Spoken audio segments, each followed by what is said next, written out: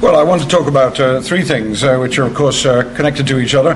One is Tolkien's own personal beliefs. Another is the way that these pop up in fiction. And the third is an attempt to relate this to what Tolkien certainly thought of as a continuing tradition of literature, which we had mostly forgotten about.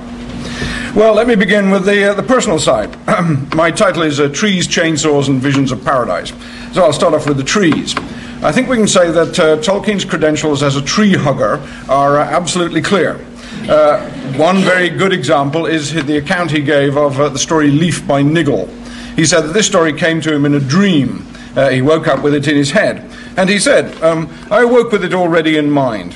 One of its sources was a great-limbed poplar tree that I could see even lying in bed. It was suddenly lopped and mutilated by its owner.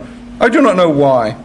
It's cut down now, a less barbarous punishment for any crimes it may have been accused of, such as being large and alive. I do not think it had any friends or any mourners, except myself and a pair of owls. Well, there's Tolkien, in good tree-hugging mode, and also, of course, treating trees as people, really, who can be lopped and mutilated. But he says, of course, that this went back much further in his life. The feeling had been with him since his childhood in the Worcestershire village of Sarehole. Again, this is from Humphrey Carpenter's biography. There was a willow hanging over the mill pool, and I learned to climb it. It belonged to a butcher on the Stratford Road, I think. One day they cut it down. They didn't do anything with it. The log just lay there. I never forgot that.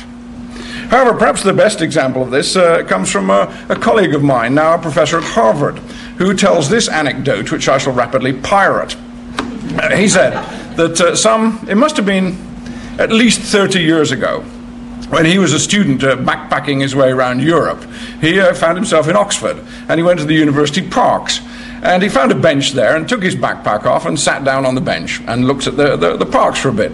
And at this point, an old guy came up, very well dressed. And he came along and he sat down on the bench and he started to talk about trees. Trees, how beautiful they were. Trees, some particularly beautiful trees. Trees, some trees he was personally fond of. Trees, the awful things people did to trees. Trees, how awful people were who did these awful things to trees. Trees, what we ought to do to these awful people who do awful things. But at this point, my colleague said he was beginning to get rather nervous. So he picked his backpack up and edged away, reflecting that, they haven't got all the weirdos locked up yet, by any means. But next morning, he got the local paper and discovered a picture of the old weirdo in it. And it was, of course, the distinguished Professor Tolkien, who was in the paper because he'd been collecting an honorary doctorate. Well, that, I think, again, identifies Tolkien as a tree hugger and also, in a way, a tree revenger. As you can see in the fiction, I give only odd examples, but it's there all the way through. But a good example would be the party tree in The Lord of the Rings. You remember that its felling in the scouring of the Shire at the end is the one thing that makes Sam burst into tears, though he had already seen in the Mirror of Galadriel Ted Sandyman cutting down trees as he shouldn't, but not, in fact, the party tree. The party tree is then replaced by the Malon tree, which is grown from a seed given him by Galadriel. So I think we can say that, as far as I can make out, Tolkien did not actually hug trees, because this would be a display of emotion which would be foreign to him, but I think he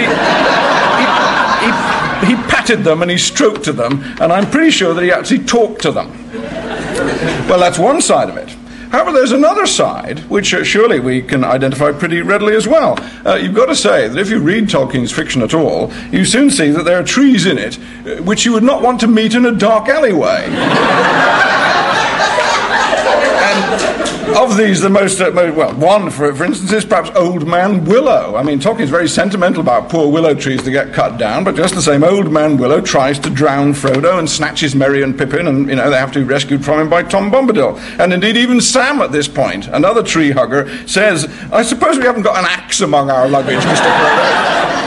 And the hobbits, in fact, don't mind felling trees either. Again, you can see in the Fellowship of the Ring, long ago the trees were told to attack the hedge that borders the Shire, but the hobbits came and cut down hundreds of trees and made a great bonfire in the forest. After that, the trees gave up the attack, but they became very unfriendly. Well, okay, Tolkien is quite capable of putting both sides of this story, pro and anti-trees.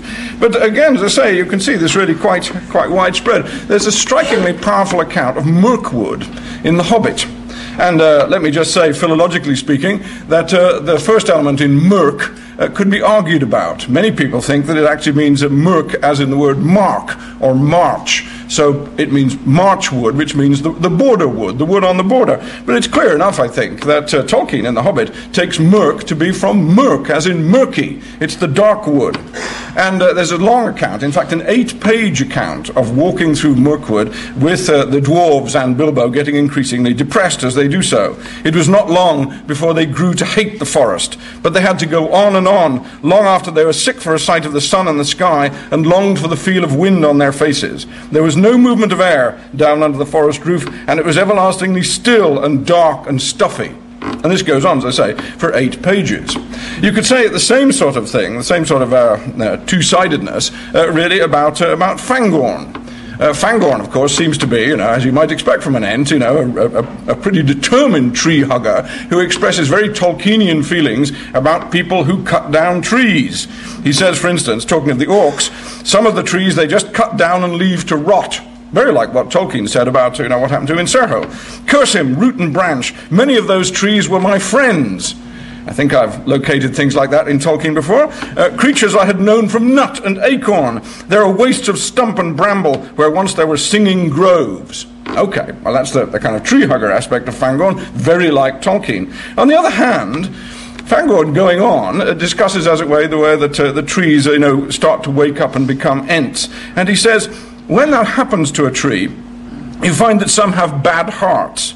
Nothing to do with their wood, I don't mean that. There are some trees in the valleys under the mountains, sound as a bell and bad right through. That sort of thing seems to spread. There used to be some very dangerous parts in this country. We do what we can. We keep off strangers and the foolhardy, and we train and we teach. We walk and we weed. Well, Fangorn then is partly a tree shepherd, but also a tree weeder. And I'm not quite sure how Ents do weed trees, but I think that means that they too, like the hobbits, will cut them down. Well, what I'd say is then that Tolkien's tree hugging, though very obvious, was not unconditional. He loved trees one at a time, but when they get together and form gangs, as in a wood or a forest, well, forests in Tolkien are often not pleasant places, but they do have a role to play. And that role, and I now turn away from Tolkien's personal life and his fiction, that role, I think, is quite clear, as it were, in the traditional literary imagination. If you think about forests in English literature, there's a lot of them. And indeed, I could list them, some of them, of course, not just in English literature. My general rule is that you cannot have a good romance without a forest to put it in. You must have a forest there. Forests include Brocéliande, the famous forest of Merlin, or Sherwood Forest, or the forest of Arden, or Vallombrosa, or in 20th century literature, the Wild Wood of Winnie the Pooh, and the Forest Sauvage of T.H. White's The Once and Future King, and Tinchervale's Wood in Jack Vance's series quite recently. Okay, lots and lots of forests. One can make quite an extensive list of them. But what's the point of a forest or a wood? What do you use it for? Well, I would have said that if you look back at the poem The Fairy Queen, which I think Tolkien didn't like, but he was going to read anything which had fairy in the title. I think he knew it quite well. The first thing that happens in The Fairy Queen, of course, is that Red Cross Knight finds himself in the wood. And the wood is the wood of, capital letter, error. The wood of error. It's an allegorical wood. Anyway, the characters go into the wood, and then it says, when weening to return whence they did stray, they cannot find that path which first was shown, but wander to and fro in ways unknown. Furthest from end then, when they nearest ween, that makes them doubt their wits be not their own. So many paths, so many turnings seen, that which of them to take, in diverse doubt they been. So, the wood is the wood of error, and the thing about the wood of error is you go in and you get lost and you can't find your way out again. One might reflect also on another famous wood, the enchanted wood in Shakespeare's A Midsummer Night's Dream. It's a funny thing about Shakespeare. There are several funny things about Shakespeare. Tolkien, I think, regarded him with disapproving interest. he felt, as I did, that Shakespeare had taken the wrong turning in life. There's no doubt he was a talented poet, and he could have been good. Unfortunately, he went off to London and became commercial and turned his back on all the things that he should not have turned his back on. And one point about this is that, as far as I can make out, Shakespeare only wrote 2 plays himself. The rest were all borrowed plots.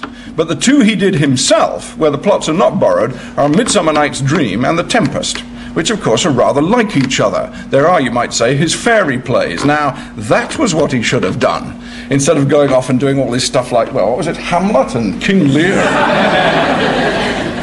Yes, Shakespeare very nearly did it. But there, the wood, the enchanted wood in Midsummer Night's Dream, is really rather a good one. In it, you'll remember, you've got Bully Bottom and the rude mechanicals putting on their appallingly rotten play. But you've also got the fairies wandering around, Oberon and Titania and Puck. And in the middle of it all, you have the 2 pairs of lovers wandering around, getting hopelessly confused. Well, again, you might say, the enchanted wood there is something like the Wood of Error in Spenser. And a third example from Milton is in his masque presented at Ludlow Castle in Shropshire, his Masque of Comus. In the story of this, it's a fairly simple story, a lady is wandering and she gets lost. She finds herself lost in a wood, but this is a very dangerous wood because it is the enchanter's wood, and the enchanter in there is a threat to her. But she says, as she finds she's lost, "Oh, where else shall I inform my unacquainted feet in the blind mazes of this tangled wood?" In the blind mazes of this tangled wood. A bit later, her brothers are looking for her, says, I don't like this wood. I can't see anything. I can't find my way out. I wish I could hear a sound from outside it, or see a ray of light from outside it. 'Twould be some solace yet, some little cheering in this close dungeon of innumerous boughs. Well, the blind mazes of this tangled wood, this close dungeon of innumerous boughs, they're saying very much the same kind of thing. And we will see that Tolkien says very much the same kind of thing too. But I would say then that in the literary imagination, generally, the functions of the wood are to get lost in, and of course to find your way out of. The main thing about a wood, even in reality, is you can't see very far. And in particular, you can't see the sky, and so you readily lose your bearings. This, of course, is what happens to the hobbit in the Old Forest. It says, indeed, as they wander through the Old Forest down towards the river Withy-Windle, after an hour or 2, they had lost all clear sense of direction. Well, that is what woods do to you. Now, the hobbits in the Old Forest try to keep their spirits up by singing. And I now need to consider, as Dr. Helms has already done, the nature of hobbit poetry.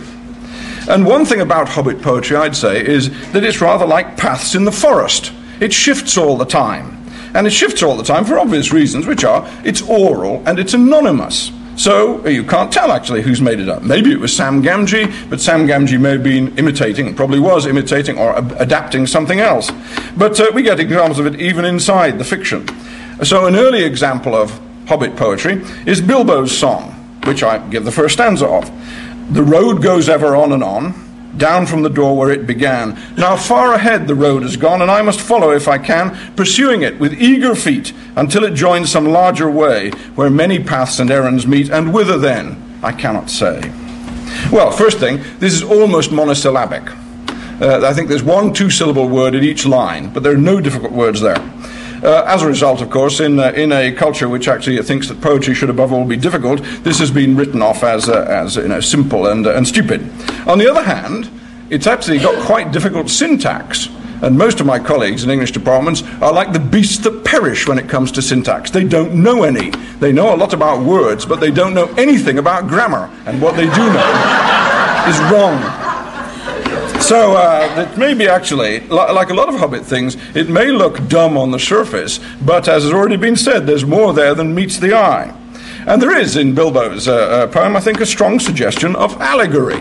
Tolkien didn't like the word allegory, so I won't use it anymore, but let me put it this way. It's both personal and impersonal. It's very strongly personal, because Bilbo, of course, is saying this about the road as he goes out of his door and as he goes off on a journey. So he's talking about himself.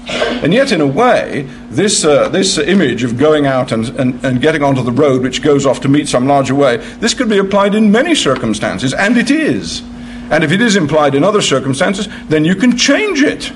Frodo repeats it, and actually he says very much the same thing, and I must follow if I can, but instead of pursuing it with eager feet, he says pursuing it with weary feet. Because, of course, he's not eager. He's not eager to follow the road at all. He'd really rather not. And somebody asks him, is that one of Bilbo's poems? And Frodo says, well, I'm not sure. Perhaps it was. Maybe I heard it somewhere. He's not sure where it came from. But in any case, he's quite able to change it for himself.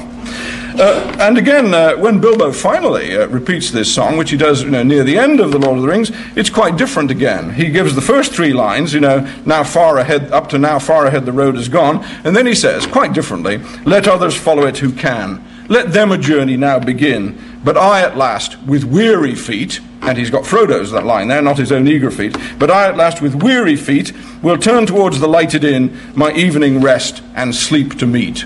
And when he says that, he falls asleep, and the others all look at him, because they know, actually, that he's dying. So by this time, the impersonal has taken over from the personal, and we realize that the road is life, and the sleep, which he's looking forward to, is death. Well, that's Hobbit poetry for you. It looks easy, but you can keep changing it, and it has this very strong suggestion of, as I say, personal and impersonal application at once. One could take another example of this in the Old Forest. The hobbits, as I say, are trying to cheer themselves up by singing as they walk through the Old Forest, and Frodo starts to sing a song which goes, O wanderers in the shadowed land, despair not, for though dark they stand, all woods there be must end at last. And see the open sun go past, the setting sun, the rising sun, the day's end or the day begun. For east or west, all woods must fail. But of course, it is not a good idea to sing this in the Old Forest, because as soon as he says that, a tree drops a branch, crash, and Merry says, just knock off this. Wait till we're out of the wood. They don't like all this stuff about woods must fail. Wait till we're at the edge, and then we'll turn around and sing it. Okay. But you might reflect, actually, that these phrases like, well, what is the shadowed land? Oh, wanderers in the shadowed land. Well, personally speaking, you could say, it's the Old Forest. That's where they are, isn't it? But actually, you wonder, is there not a larger application of this? Certainly, when you get lines like, all woods there be must end at last, that is a general statement, a gnomic statement, which doesn't just apply to the Old Forest at all. So I would suggest, actually, that once again, there's a strong sense here that the shadowed land that they're talking about is life. One day you will come out of the shadowed land, and then you'll be in the clear. But while you're in it, you've lost your bearings. You can't imagine anything else, and you are prone, of course, to despair, a very traditional theme. And it's expressed, once again, in very much the same sort of way, by Sam, in the section The Tower of Cirith Ungol, when he's trying to sing to attract Frodo's attention. And he starts to sing a song which goes, though here at journey's end I lie in darkness buried deep, beyond all towers strong and high, beyond all mountains steep, above all shadows rides the sun, and stars forever dwell. I will not say the day is done, nor bid the stars farewell. Very simple again, actually also highly Shakespearean. That bit about I will not say the day is done, well, actually that is Shakespeare. It's Antony and Cleopatra, where Cleopatra says, if I remember rightly, our bright day is done and we are for the dark. So, day is done, very Shakespearean. Of course, it's not Shakespearean. Do we think that Shakespeare invented that? Putting day and done together? No, this is proper Hobbit poetry, which Shakespeare could have written more of, if he had not gone commercial, as I said before. This, in fact, is something which we think, just like Hobbit poetry, is as old as the hills, and nobody can tell who first put it together. Nobody can tell who first contrasted day and dark, which is actually, if you think about it, not all that hard to do. Well, just like all the other Hobbit poems, I would say Sam's one is highly personal. When it says we're here in darkness buried deep, that's right, it's because they're in a dungeon. But it's also impersonal in exactly the same way as the others. Above all shadows rides the sun. Okay, that's a statement like east or west all woods must fail. It's a statement about eternal truth, about something which applies outside the individual circumstances of the person singing. So I would say, in this kind of myth, and this is what I'm saying it is, in this kind of myth, the world is the wood, and the world is also the shadowland, and there's a road in it which is life, and the road goes through it, but we tend to lose sight of that. At the end of life, we will come out of the wood, which has been so perplexing, and come out into another world, and the sun and the stars are guarantees of this other world which is outside the wood of this world, the confusing wood of this world, the bewildering, enchanted wood of this world. And I'm saying Tolkien is not by any means the only English poet to use this image. In fact, I would say this is a bit of local prejudice now breaks out here. Tolkien, I think, would have identified 5 English counties as home. And these 5 counties are the 5 counties of the West Midlands. I ignore all the administrative reshuffles which our wretched government keeps on trying to introduce, and which the native population stubbornly refuses to take any notice of. The 5 counties are Warwickshire, Staffordshire, Herefordshire, Shropshire, and Worcestershire. And with each of these, a poet can be identified. Warwickshire is, of course, for Shakespeare. Staffordshire is the Gawain poet, who's already been mentioned, author of Sir Gawain and Pearl. Herefordshire, the author of The Anchor and a Wissa, which Tolkien made his reputation on. Shropshire, well, Milton was not a Shropshire poet, but I think Tolkien had probably said that Milton was pretty poor most of the time. But the only time when he got really good, he was actually writing a play to be put on in Shropshire, and perhaps the sense of the place overpowered him and put him up to a level which he normally couldn't manage. And the only thing that annoys me in my scheme is that I can't find a poet who fits Worcestershire, which was Tolkien's favourite county, and the county which he regarded himself as belonging to, though I may say that the town in Birmingham, they redid the county boundaries in 1911, thus confusing everybody, and me in particular. But just the same, Worcestershire was his home county, and who is the poet that one would associate with that? Well, certainly William Langland, but I haven't seen any sign of Tolkien liking William Langland much. I used to think it was Layerman, the author of The Brut, but careful analysis of the area shows that actually he was about 5 miles over the border in Shropshire. So I haven't been able to find a poet for Worcestershire, and if anyone can think of one, I will gladly take them over. But it will have to be a poet that Tolkien would have approved of. Well, this then, I think, is a myth which you find in Tolkien, but which Tolkien thought, and I agree with him, is really rather widespread in early English literature. But notice another thing, it's not just the hobbits. The elves, in fact, subscribe to the myth as well. And we know, in fact, that Hobbit poetry has a tendency to borrow from elvish poetry and to try to take it over. Well, we can see bits of this, again, in The Lord of the Rings. One good example is the song in Quenya, in the elf Latin, which is sung near the start of the Fellowship of the Ring, and which drives off the Black Rider while the hobbits are still in the Shire. It's a song addressed to Elbereth, and it starts off, "O light to us that wander here, amid the world of woven trees." Okay, the world of woven trees, heard that before, not just from Tolkien. And the elves say, "We still remember, we who dwell in this far land beneath the trees, thy starlight on the western seas." So once again we have the opposition between the trees, where the elves are, and the starlight, which they look out to and which they remember. But this is repeated again in the Sindarin song to Elbereth, which is sung in Rivendell, "Ah Elbereth Gilthoniel." This really is, I sometimes wonder how Sir Stanley Unwin ever got round to publishing The Lord of the Rings.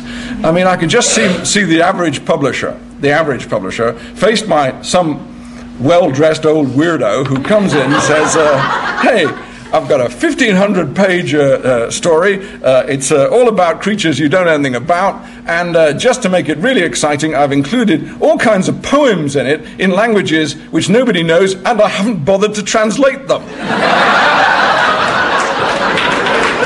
But that's what he did. He put the poem there in Sindarin, and he never translated it. Well, actually, many years later, he did translate it in the song cycle, "The Road Goes Ever On," where it comes out, and I give the translation here, as, "O Elbereth, who lit the stars, from glittering crystal slanting, falls with light like jewels from heaven on high, the glory of the starry host." And then Tolkien, who was an appallingly bad proofreader, lost a bit of it.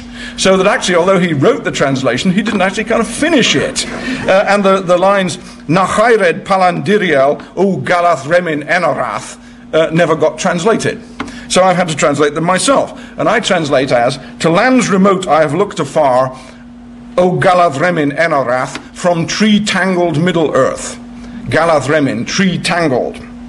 Well, the elves then really have the same image as the hobbits. The woods are a tangle, and the elves want to get out of the tangle to the true west, to the undying lands, which they remember.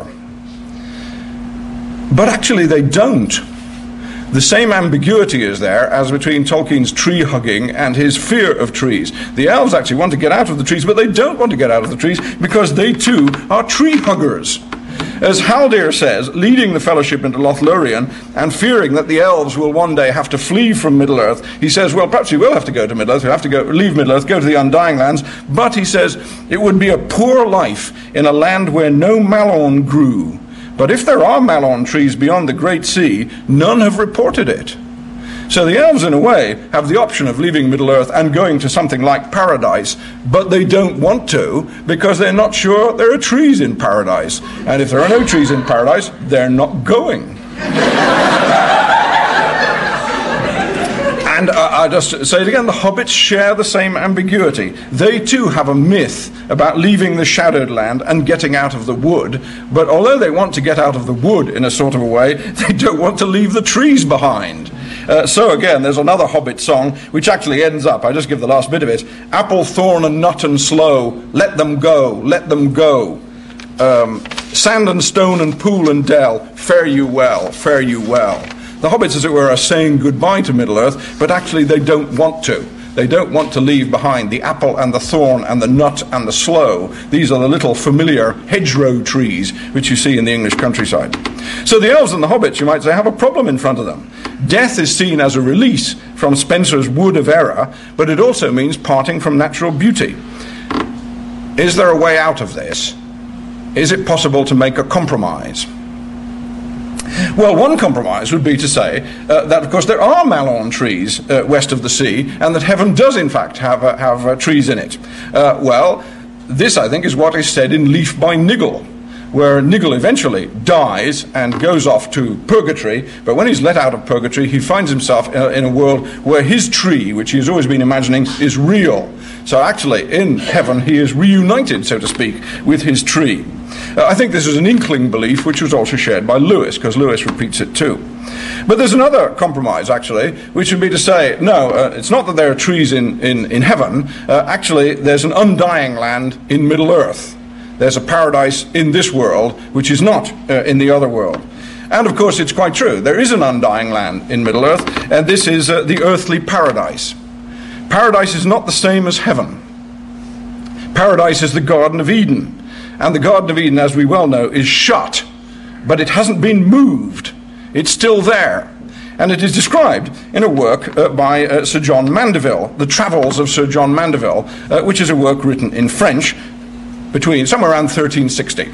It's a work written in French, and far be it from me to engage in any outbreaks of chauvinism, which, as we know, is a French invention. But I just would like to point out, as Tolkien would have wished me to, that most of the really interesting works in French were written by Englishmen.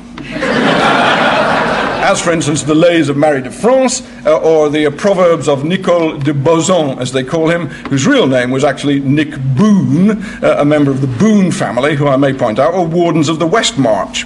So all kinds of cultural assimilation has taken place, but I am trying to take it back.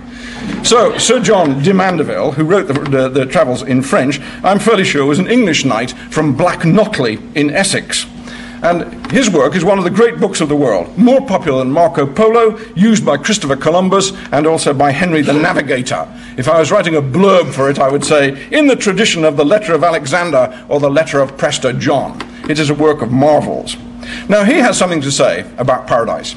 And since he's an Englishman, he writes it perfectly straightforwardly and honestly. He says, "Of paradise I cannot speak properly, for I have not been there, and that I regret. But I shall tell you as much as I have heard from wise men and trustworthy authorities. The earthly paradise, so men say, is the highest land on earth. It is so high it touches the sphere of the moon. For it is so high that Noah's flood could not reach it, though it covered all the rest of the world.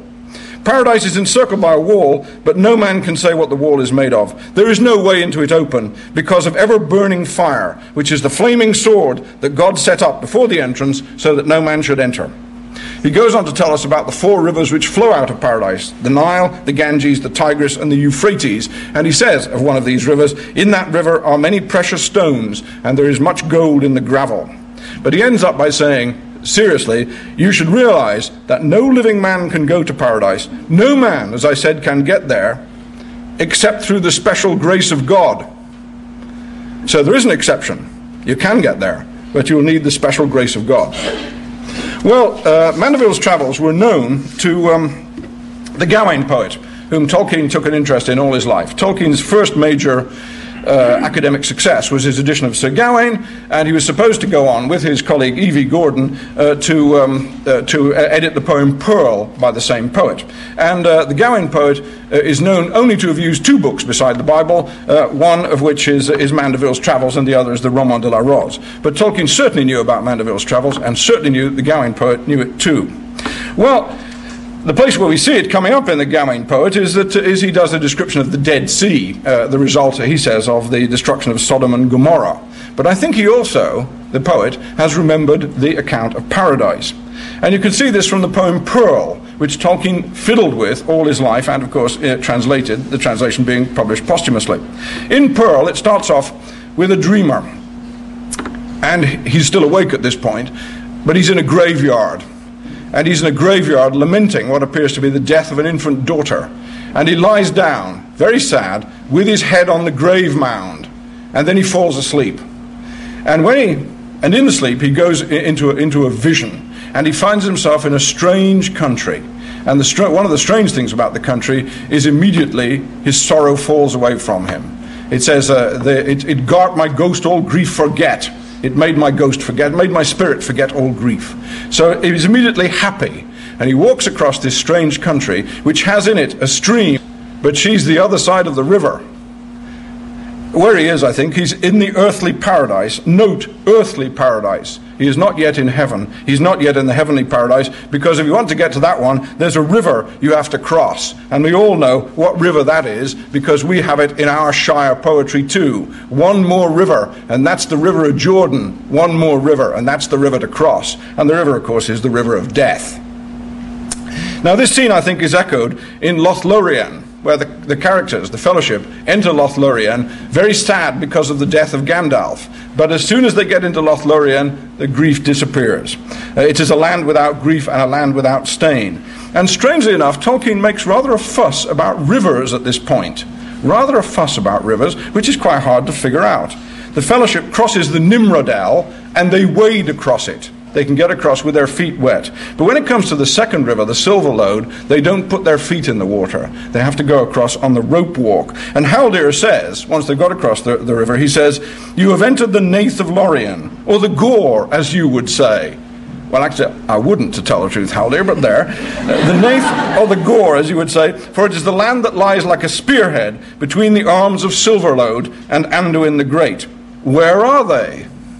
Well, I would say, once again, they're in the Paradis Terrestre, in the earthly paradise, but they're also, in a way, in England. But they're in mythic England, because Haldir goes on to say, you're in the angle between the waters, just like the old angle, which the English came from a long, long time ago, the angle between Flensburg Fjord and the river Schlei. I would say that Tolkien's continuing myth is the wish for the earthly paradise, the undying land with the trees in it, the undying land where you do not have to leave the earth. It's there in his early poems, like The Happy Mariners or The Nameless Land, which is very carefully written in the extraordinarily difficult stanza form of Pearl. And it's there in late poems, like Imram, The Search for the Undying Lands, which follows the story of St. Brendan the Navigator. It's there in his fiction, in the deep affection for natural beauty, coupled with a feeling that it may be a snare, a tangle. It's tree-tangled Middle-earth. You do not want to get into the tangle. You love the trees, but you don't want the tangle. And he's also convinced there is a real myth, by which I mean it was not personal. It wasn't just him. There were other people who'd had it too. And perhaps most of all, there was the nameless poet of Pearl. I will give a few lines from Pearl, which I shall read not only in the original Middle English, but I shall read them in the authentic accent of the area of Cannock Chase, where it comes from, in Staffordshire, which I happen to speak quite well. In the foons there stonden stony stape, as glent through glass that glowed and glicht as stem and strains, when strothmen sleep. Staren in welkin in winter nicht, that al the low lay made of licht, so there what's hit a dubbement. Well, I'll do that again, shall I? At the bottom there stand steep stones that shone through the glass, glowing and glancing, As streaming stars when Strothmen sleep, stare in welkin in winter night. That seems to me to be real Hobbit poetry. It's old, I can translate it word for word, and actually everything in it is understandable except for one word, which I shall turn to. As streaming stars when Strothmen sleep, stare in welkin in winter night, so that all the area shone from the light, so splendid was its glowing. However, streaming stars when Strothmen sleep. What are Strothmen? Well, you should always look these words up in the dictionary, as Tolkien did. And in this case, Tolkien, in fact, wrote a note on this, which I'm sure is him. The edition came out with E.V. Gordon's name on it, but Tolkien had clearly helped E.V. Gordon and clearly held the manuscript for a long time. I think this is a Tolkien note, not an E.V. Gordon note. Anyway, Stroth, says Tolkien in the note, means marshy land overgrown with brushwood, and it is actually perfectly familiar, not as a word, but as a name. There are places like Strother, or Stroud, or Langstrothdale, or the familiar surname Bulstrode. These all derive from the same word, Stroth. But the Strothmen, what are the Strothmen? Well, they are the Strothmen looking up at the stars from the dark, low earth. This is the poet's image. Us down here on the dark, low earth, looking up at the stars, or actually, in this case, sleeping, unaware of the stars, which look down on them. Well, who are the Strothmen? We are the Strothmen. We are the people tangled in the brushwood, unable to get out of it, but at the same time able to look up and see the stars outside it. We are the brushwood people, tangled in the wood of error, in the close dungeon of innumerous brows. Well, I would say this, finally. Tolkien knew that his love of trees was not universally shared, but he thought that the urge to get out of the wood and reach the stars was universal. He himself wanted to see the stars, but also to stay inside the wood. And his fiction, I think, powerfully expresses both these apparently incompatible beliefs, which he tried very hard to reconcile. I would say, however, that in the end, he knew that in Middle-earth, in tree-tangled Middle-earth, fulfilling both these desires was impossible, except by special grace of God and this side of the river. Thank you.